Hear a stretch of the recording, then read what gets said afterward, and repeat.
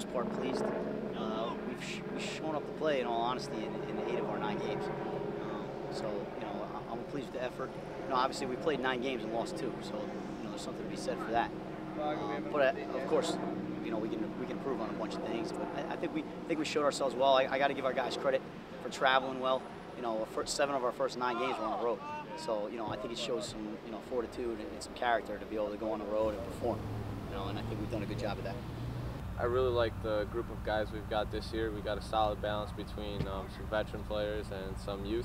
Started off a little slower for our past 3 games.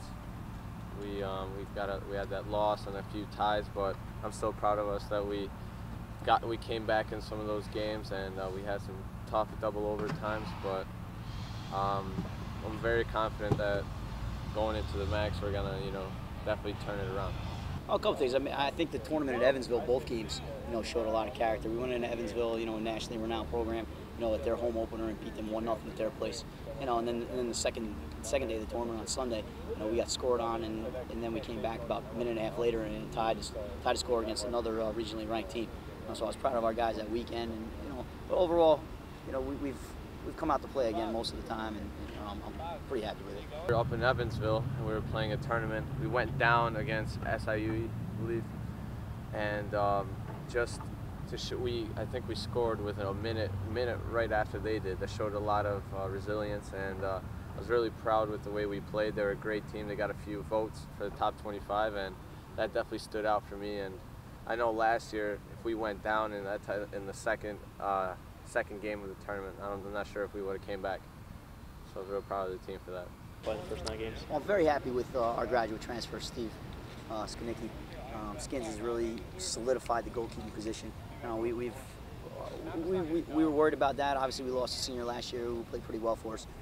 You know, and he's stepped up and really been a leader on the team. You know, and obviously in the back and kind of shoring things up. And to be honest, there's a couple games where, you know, had he not been in there, you know, I think we would have come up on the wrong end. So I'm very pleased with him. We got a tough weekend coming up against Buffalo, against Niagara and Canisius. It's always hard to go up to Buffalo and get 6 points. But I think this is definitely a year for Marist that we can really go far in the MAAC, and everyone makes it to the playoffs this year. So we're hoping to get a good, to get the bye. So, you know, that's our goal right now. You know, obviously the minimum expectation is being the final 6, so we get that first round bye down at Disney. But in all honesty, you know, we expect to be challenging for the title. You know, it's going to be a long haul. I mean, we're pretty happy. We got 5 of our last 7 at home. You know, so we hope to take advantage of that. We got most of the big dogs at our place.